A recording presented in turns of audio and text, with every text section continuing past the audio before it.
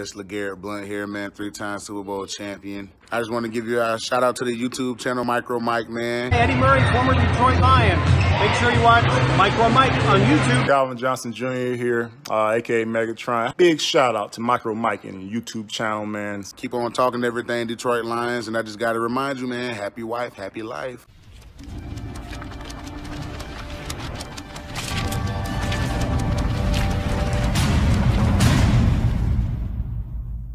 The Detroit Lions offense versus the Jacksonville Jaguars defense, Darren.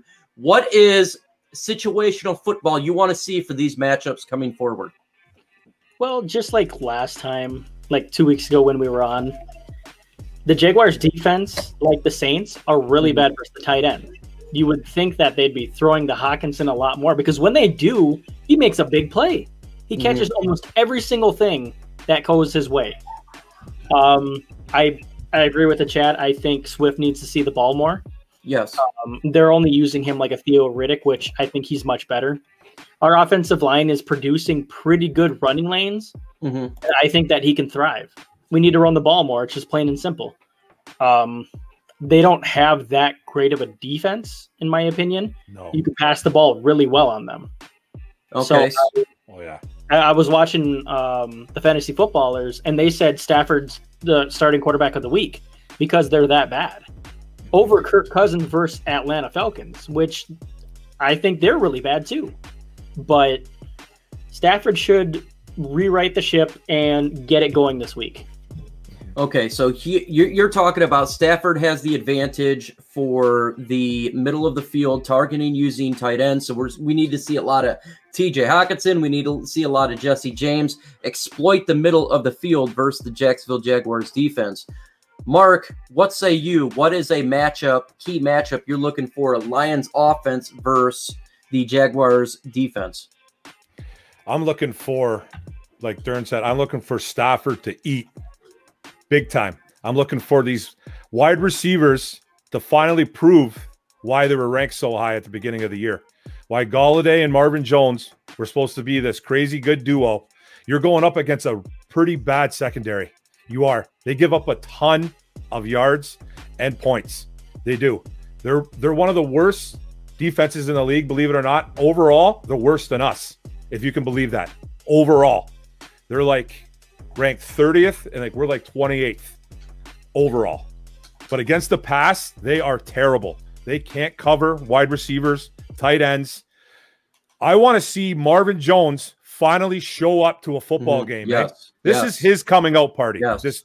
This week. If he can't do it this week, I don't know when he's going to do it, because Stafford should be having this should be a field day. Because they have a couple guys that can get to the quarterback, but they got some injuries going on. But that secondary is extremely weak in Jacksonville. Stafford, Marvin Jones, Golladay, Amendola, Hawk, they should all be able to exploit that secondary because they just can't cover anybody. They can't. They give up a lot of points, just like we do. They're just below us, actually. I think they give up like 29 something points a game as a defense. So we should be exploiting that secondary. I'm looking for Stafford and the wide receivers to eat all day. That's what I want to see, especially Marvin Jones.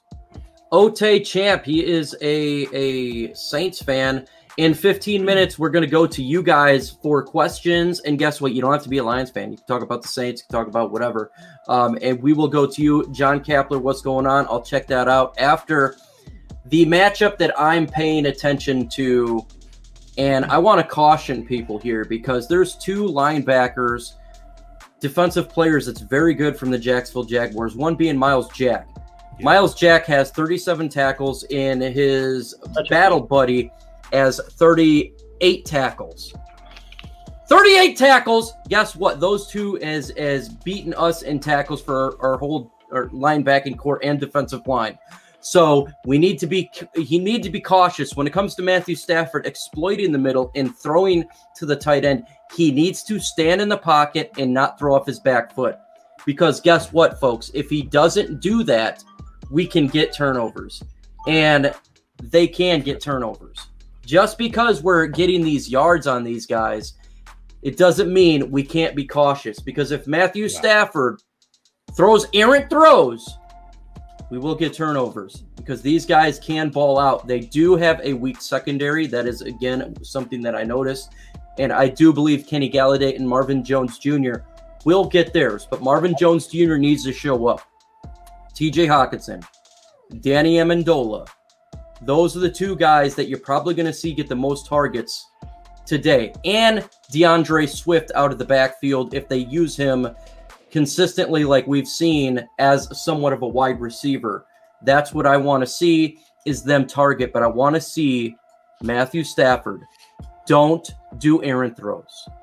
Be cautious, because if you turn the ball over like you have done in the past, we're going to lose football games, and that's hashtag facts. And for you too.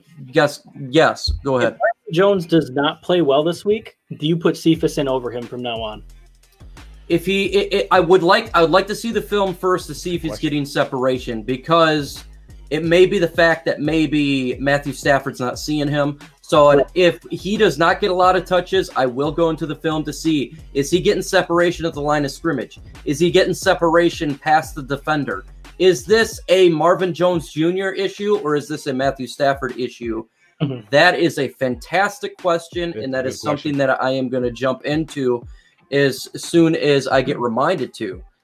So yes, this is something we have to look at. And it's interestingly enough, because he has been part of trade discussions. His amount is around a little over $9 million right now for his contract for the Detroit Lions. However, the dead cap hit is a little over $1 million. So not that big of a deal. Not that big of a deal. Let's talk about the Detroit Lions defense versus the Jacksonville Jaguars offense. Mark Oram from Oram's Forum. What is a key matchup you're wanting to see for the great Detroit Lions defense that just stops everybody versus the Jacksonville Jaguars offense? Man, I want to see our defense. I want to see our defensive line and our linebackers step up, like Dern has said too. I'll piggyback off what Dern said earlier. Linebackers aren't doing squat. They're not stopping the run. And Jacksonville has a pretty good running back, James Robinson, undrafted kid, came out of nowhere. Yes. I don't know where. 333 yards. Yeah, I don't know where this kid came from, but he's a pretty good running back. He runs really hard, catches the ball well in the backfield. I don't know who's going to be able to cover him. Jamie Collins, okay, I hope. But I want to see this D-line stop the run, because if you can stop the run, you should be able to succeed in the pass. The one thing that we have been doing well as a defense, believe it or not, is we have been okay with stopping the pass. But I think it leads to is that teams don't really pass a lot on us. If you notice that, they don't have to. They don't have to, because they run the ball down our throats. They literally just pineapple the ball right down our throats. They don't even you don't have to throw against us. No. So I want to see our defense force Minshew to throw the ball a lot, because I like Minshew as a quarterback. He's a gamer, man. He's got that swagger. But if he gets into a bad habit of throwing a lot, he makes a lot of mistakes. He can make a lot of mistakes. So stop James Robinson, D-line linebackers, make Minshew throw. That's what I want to see. They do have some good wide receivers, though, but they got guys banged up. DJ Chark is banged up, who's probably not playing. Keelan Cole's pretty good. He's a touchdown guy, kind of fast. Mm-hmm. But, yeah, so make him throw. Stop the run, make him throw. This offense for the Jacksonville Jaguars is a little bit underrated. You're not seeing a whole lot of talk about the Jacksonville Jaguars offense, but if you have not seen the matchup, my video, Lions versus Jaguars, make sure you check that out. Minshew right now has got 10 touchdowns, 4 interceptions, 1,400 and some yards. Their running back has 333 yards, rushing over 4 yards a carry. I am starting him on my fantasy league, and I expect if you guys have a chance to get him, do that as well. Yeah. Laviska Shenault is their wide receiver. He is very good. He is good at separation, and he's showing out. So we need to pay attention to that. But Dern, what is a key matchup that you're looking for the Detroit Lions defense versus the offense of the Jacksonville Jaguars? Well, I'm looking at their injury report right now, and Tyler Eifert, their tight end, has a neck issue, and he did not practice again. Yeah. DJ Chark has an ankle issue. He did not practice. Laviska Shenault did not practice yesterday, and he was limited today. I don't think those guys are playing this week. So once again, we might be facing a beat up offense. So we need to take advantage of it. We couldn't do it against the Saints. And Brandon Linder, their offensive lineman, did not practice yesterday, but he practiced today. So you don't know if he's going to play. Minshew is not that good when he's getting pressure in his face. We need to blitz him. If we want to create turnovers, like we did a couple of weeks ago, we need to pressure the quarterback. Akwara should have a decent game. Stop overrunning the quarterback and just bring him down. Use Jared Davis. Yeah. Use him. He's the fastest linebacker we have. Take Christian Jones out. I think I heard he was hurt anyway. So we just need to stop that run first and foremost. Yes, first and foremost is stopping the run. Our defense is horrible against the run. They got a very good running back who is lighting it up. Again, 333 yards. He's got more than our running backs do. That's sad. I think that Minshew is a little bit underrated because he can roll out as well, and that is something we're terrible at when we rush 3 and the quarterback just stands there and then he can go out and gain a first down like we've seen throughout the year so far and throughout last year. When it comes to a player to watch for, if Laviska Shenault is playing, I have a feeling he's going to play. We need to make sure he's locked down because he's actually doing very well as a young wide receiver. That's someone you have to watch out for. And their running back and obviously Gardner Minshew. They can put up points and they can put up yards. And we have seen this through the Detroit Lions defense. The linebacking core has absolutely been atrocious. And this defensive line has been atrocious. If they continue to run the football, guess what they're going to do? They're going to do play action, roll out. And that's what we don't want to see against this defense. And I have a feeling it's going to hurt us. Now, we're going to get into again, in 9 minutes, we're going to go to you guys for questions. It's the mailbag segment where you guys run the show. Again, if you want to ask us questions, hashtag Lions, or if you're a Saints fan like OT, do hashtag Saints. That's perfectly fine, and we'll get to your question there. Before we get to that, though, let's talk about prediction for the game, Dern. What is your prediction for the Detroit Lions versus the Jacksonville Jaguars? You know, once again, I think we should be able to win this game. It's a very winnable game.